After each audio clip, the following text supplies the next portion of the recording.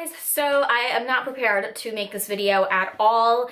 I am a total mess. I know I say that in the beginning of all my videos and you guys might think that I'm like fishing for compliments at this point, but I swear I think I look like a mess. I don't know what's going on with my hair and I don't have my glasses on, so for all I know, I could just have like 30 hairs sticking up, whatever. For all of you OCD folks, I'm really sorry. This video might be really annoying. So today I just want to turn on the camera and talk to you guys, tell you what's going on in my life. I am at this really strange point in my life. I woke up this morning with anxiety. I've been waking up a lot of mornings with anxiety.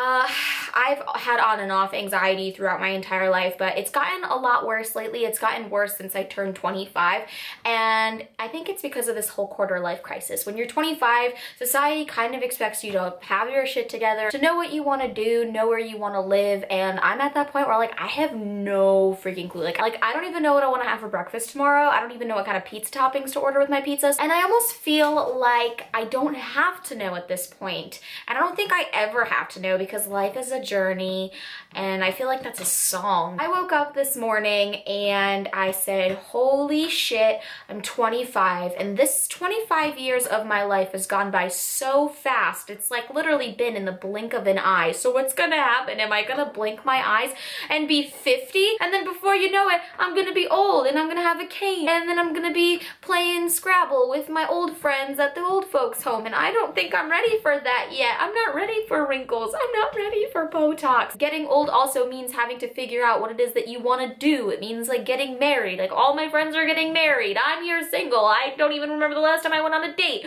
What? So yeah, I'm kind of just having this crisis. So because I'm getting older and my mortality is becoming so clear to me at this moment in time that I'm just like, oh crap, well I need to do all the things that I've always wanted to do. I need to go ride camels and elephants, and I need to go travel and wear cool hats while I climb mountains. I am probably making the craziest decision of my life, but as you guys know, I booked a ticket about a week ago to go to London in April, and honestly, one of the reasons why I booked that ticket is because I want to go to London with the intention of scoping out some apartments, because all of a sudden, I've just gone from wanting to move to New York City to realizing that maybe I don't want to spend $2,000 a month to live an hour away from where I already live, and I'm gonna live in a box with Frank, and I'm not gonna have money to do anything. And I don't know how long I want to stay in London. I know that I'm already setting up to go there in June, and I will stay there for at least 6 months in June,